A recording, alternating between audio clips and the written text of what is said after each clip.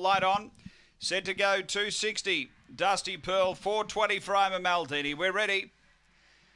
Racing and beginning well, Ima Maldini. Speed Omi Allen. They drive to the first bend and Ima Maldini's going to carve over easily. Gets away to the first turn by 3. Giving the chasing is Omi Allen as Ima Maldini's well clear down the back. Then Dusty Pearl. Next is Bungaloo Thor from Sutton Call. Next Mount Ghost, Mount Duke, and back at the tail he's a dude, but highballing Ima Maldini comes to the turn 6 in front of Omi Allen. Dusty Pearl straightening. Ima Maldini getting tired. Omi Allen running on, but Ima Maldini all the way. Beats Omi Allen. Third home is Dusty Pearl, and then came Bungaloo Thor. Next Sutton Call, Mount Duke, Mount Ghost, and he's a dude back at the tail end. The run here is around 30 and 20.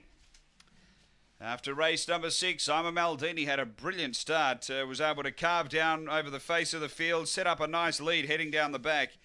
Was getting tight in the run to the wire, but had them beaten on the turn.